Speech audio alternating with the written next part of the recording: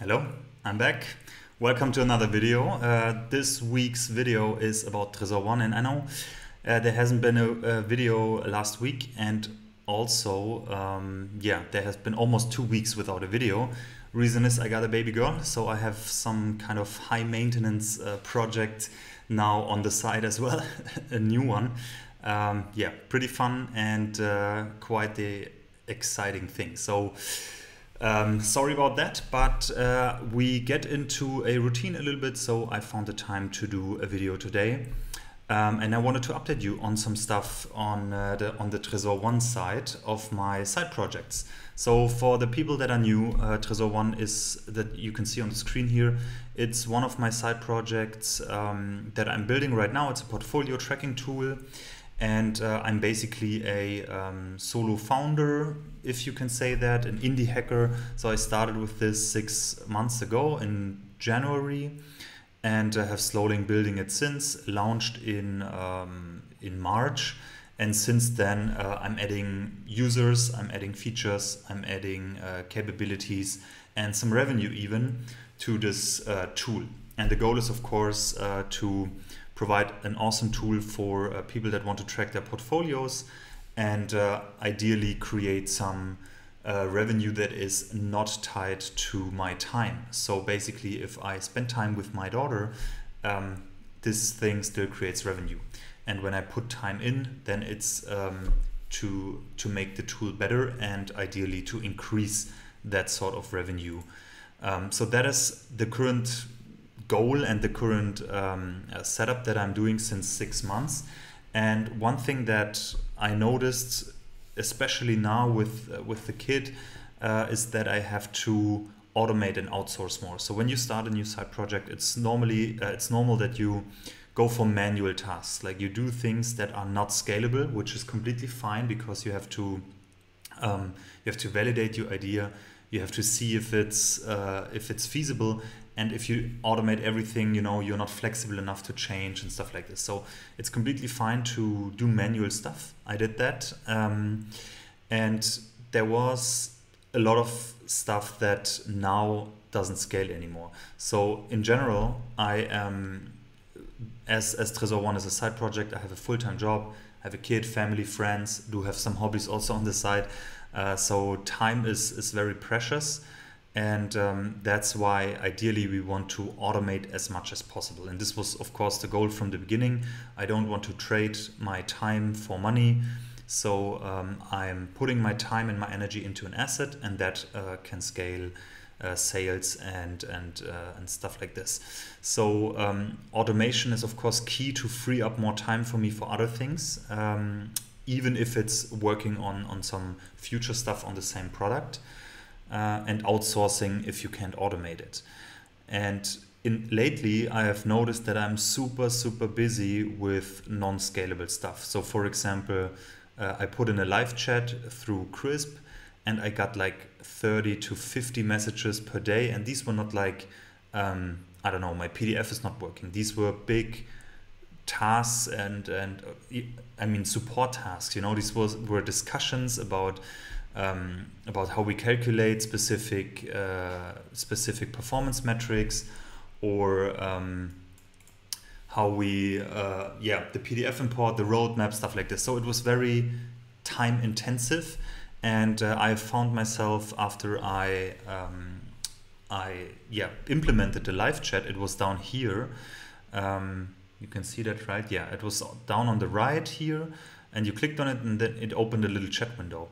Previously to that, it was a feedback form, and you send it, and then I got an email, and it was a one-to-one conversation. Then I had the live chat, also one-to-one conversation, but I was able to do it from my phone, much easier. It was a live chat. So in general, it was really cool to do that and to be able to talk to people directly, but it was very time intensive, and I wasn't able to code anymore. I basically had to cut out an hour in the morning, an hour in the evening or something to do customer support. And even then I wasn't able to answer every request, specifically if I had to dig in a lot more deeper and do research, and maybe a portfolio didn't load, which I want to fix, of course, as fast as possible. But sometimes it's like there is a blip in the historical movement in the chart, like the chart you can see here, and there's a blip and the user says it shouldn't be there, then I have to dig in and look into, you know, the history, the activities, see if the calculations are correct, and sometimes it's just nothing, it's correct, you know, that way. And maybe the user put in an activity in the wrong way or something. So this is very time intensive. And then of course I do the coding, then there is some business strategy stuff that I have to do, strategy of course, but also business stuff, like founding the company behind it, the tech stuff, etc., accounting, all this kind of stuff also falls on me currently. Partnerships, going a little bit into marketing. I don't do ads or something, but just like getting the word out, posting here and there about the product.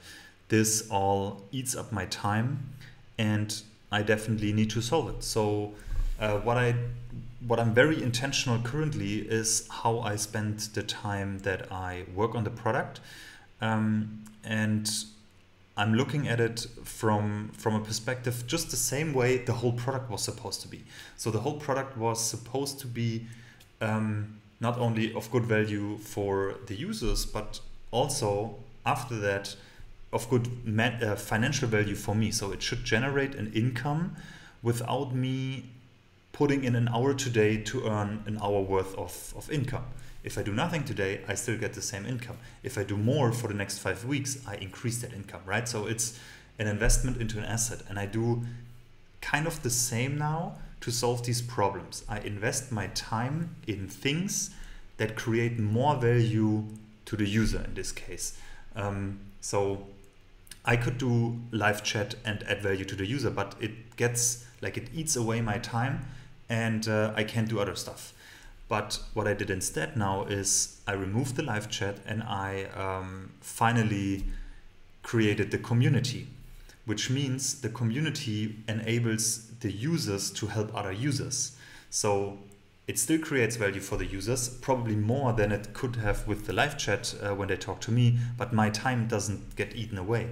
I invest initially time to create the community environment, but after that it adds value to the users. So it's, you know, again, an investment into value that is added even without me, hopefully.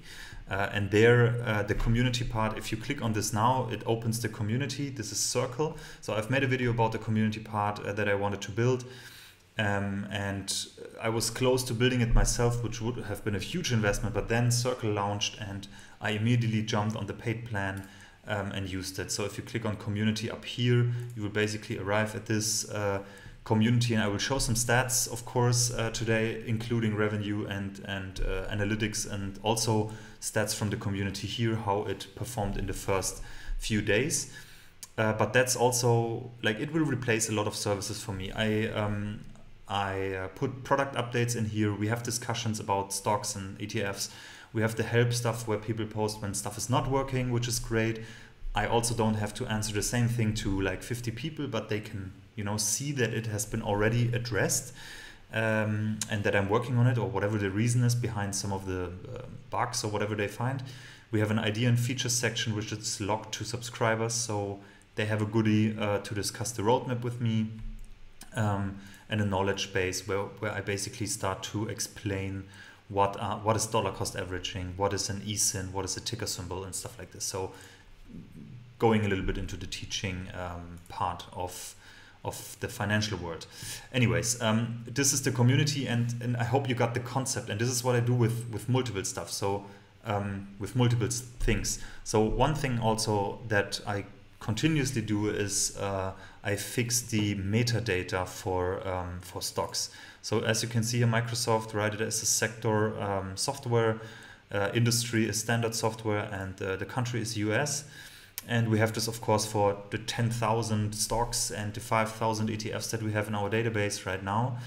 And this gets time intensive because, I mean, the data is automatically fetched from the internet, from various sources, but sometimes it doesn't work, or it's a very edge case stock or something.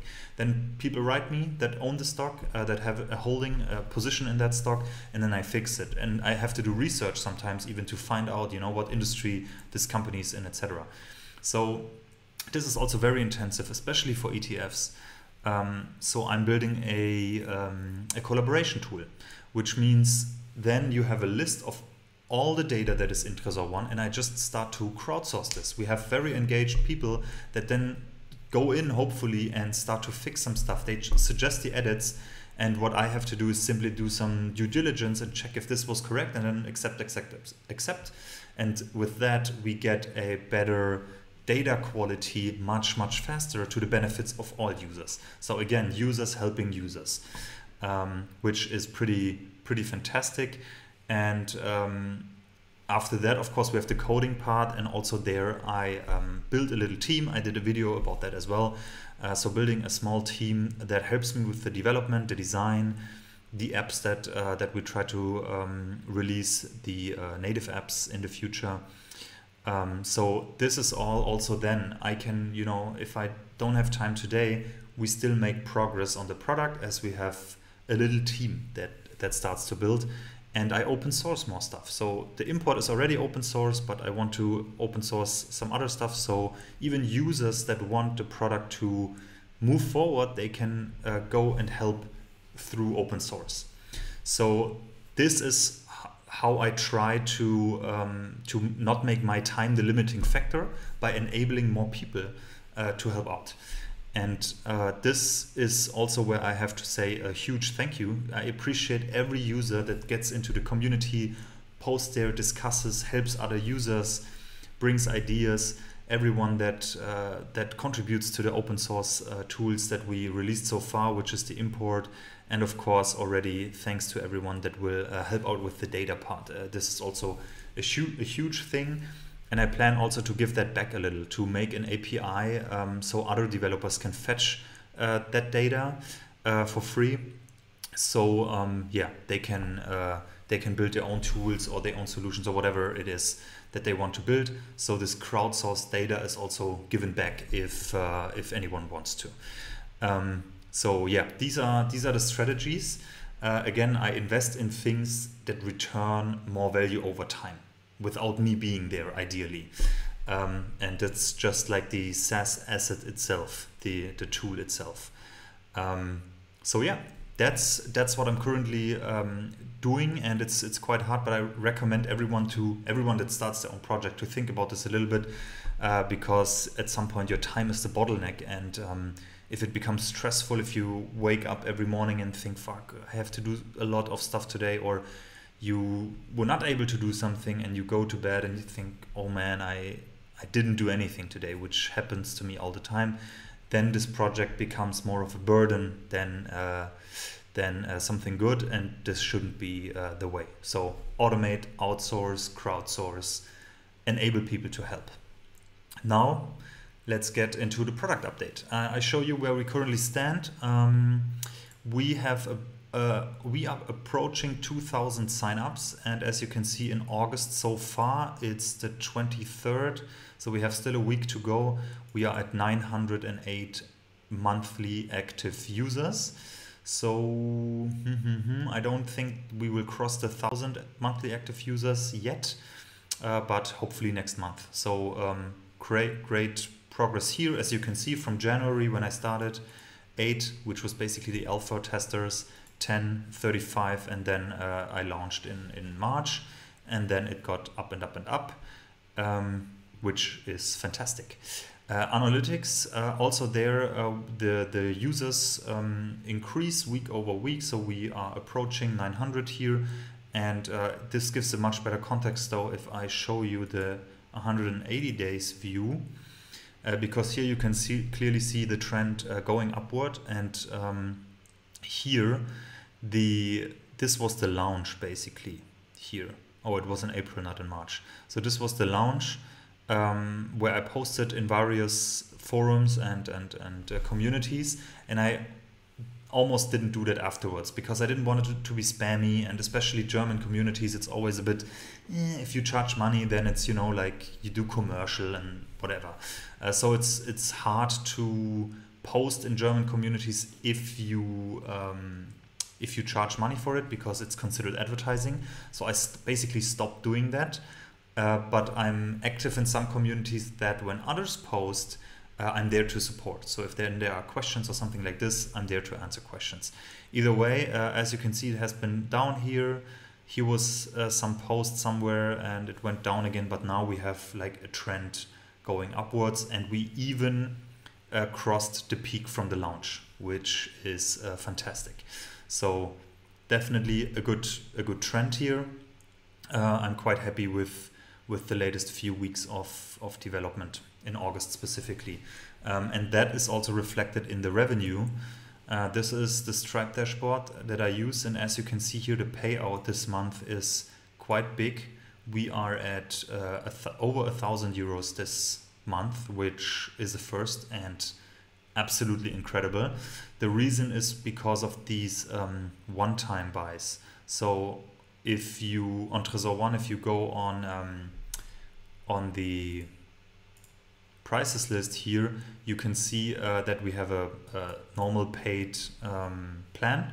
But if you don't like the subscription, you can purchase one time, lifetime basically, a lifetime version. And this has been bought 4 times, twice or 3 times? 3 times this month. And this is what pushed the payout basically over the monthly recurring revenue to over 1,000 euros this month. And monthly recurring revenue is also pretty nice development, as you can see, 50% up from the previous 4 weeks to 713 euros currently. Also there, great development, can't complain. This is nice growth and it definitely can continue like this. Here I see the churn, I'm on the lifetime value. These numbers are not as good as I would hope, but again, I think the monthly recurring revenue will go down. I mentioned this in previous videos. It will go down a little bit in October, I think, because there was this, let's say, marketing push where I put out for the first time a promo code, and we had like 50 signups a day, 50 subscribers a day, new subscribers at one day, and a lot of these cancelled. They just wanted to try out the 3 months that they got, and this will expire in October. So I assume actually monthly recurring revenue will go down a bit, or at least stagnate in October or the weeks around that. But either way, the growth or the trend is upwards, and this is pretty amazing. And I even, like, by now I think in the last 30 days there has been a new customer at least every day. Or let's put it this way, we had every day at least 1 new customer. Sometimes we had 8 new customers in the last 30 days. There were only 2 days when there was no new customer. So pretty good. I think these were all the statistics. I wanted to show you also some statistics from the community. Circle has some, also some statistics here, and as you can see, member rates, these are daily active members, so it went up and up and up since its introduction. Yesterday, Friday was not as big, and also Saturday not, so it went down. On the weekends, I can definitely say Tresor One has lower activity overall as well, also from the Google Analytics, so this is fine. But in general, engagement and so on, it's up there, and people are joining. As I only have this for a few weeks, for 1 week now, a little bit over a week, I have still to see, how many people come in, how many people are actively like engaged in this community. But of course, everyone that is, huge thank you, because it helps the other people and it helps me spend more time on the product and building that for you. So everyone that is in that community is a tremendous help.